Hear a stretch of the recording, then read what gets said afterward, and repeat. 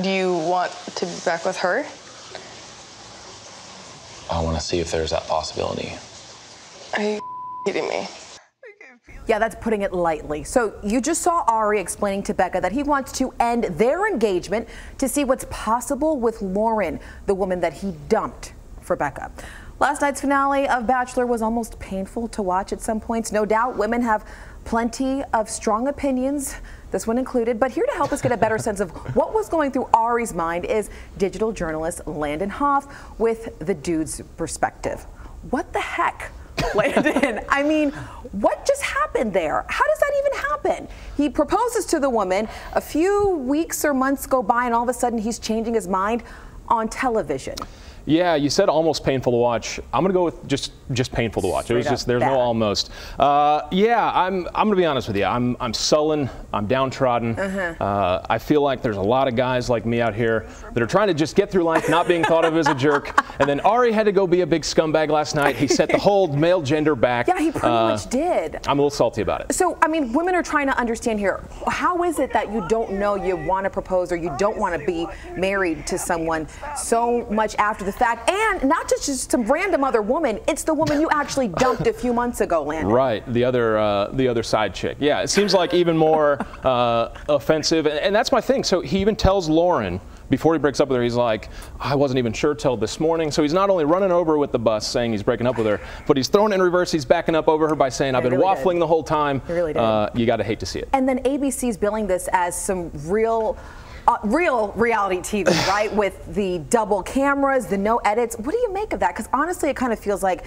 they exploited Becca. I have to be honest with you. Yeah, it seems kind of interesting, like an interesting caveat to reality television that's never actually real. I want to start with this tweet. This is a Bachelor producer, Mike Fleiss, maybe Felice, I'm not sure. Mike, if you're watching, sorry about that. Please try to have some sympathy for all involved tonight. These are real people with real emotions. And I agree. We do have sympathy for them, but not for you. Right. So why are we taking these real people with real emotions and broadcasting their embarrassment to millions of people? It seems like maybe that's not needed. I'm going to say about 96% of women who go on The Bachelor get a public breakup. They know what's going to happen, right? But at least, while I will say, not all guys sort of think the way that Ari thinks. In fact, some were saying that they weren't really a fan of the way this whole thing played out. Yeah, it felt like they were really sticking the knife in and twisting it. Sean Lowe, former Bachelor, always great on Twitter, by the way. I don't like this one bit. Shouldn't have filmed. Yeah, he's one of the few, the few that's still working out, and possibly the three most poignant words from the evening. Make it stop. Hashtag The Bachelor. But of course, it didn't. It went on for about 45 minutes. Here's the thing, though, Landon. It seems there were some red flags for Becca even before this whole thing went down, the meltdown, really.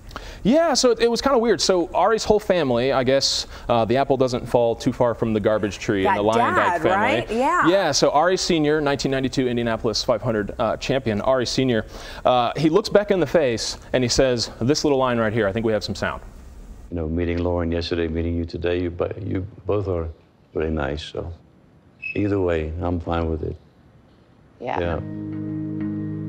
Ari's dad would be happy with either one of us. The lady's perspective really quick. If Boothang goes home to his family and his dad looks you in the face and says either way is fine, how do you feel about that? It's not happening. I'm just saying. Yeah. Trooper for Becca. Okay, you know, with all the nonsense that sort of went down, is there any silver lining to this?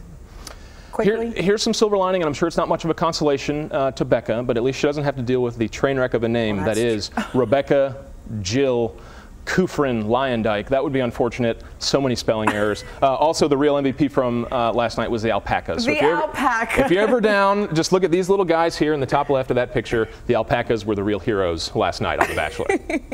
Thank you so much for the dude's perspective, Landon. So we'll see how things actually play out with Lauren and Ari, our Dallas lady. So, I mean, if she takes him back, I'm going to have some strong words for her too. But thank you again for the dude's perspective, Landon. 2 more hours tonight, Alicia. 2 more hours. Tonight it all goes down. All right, so when we come back, we're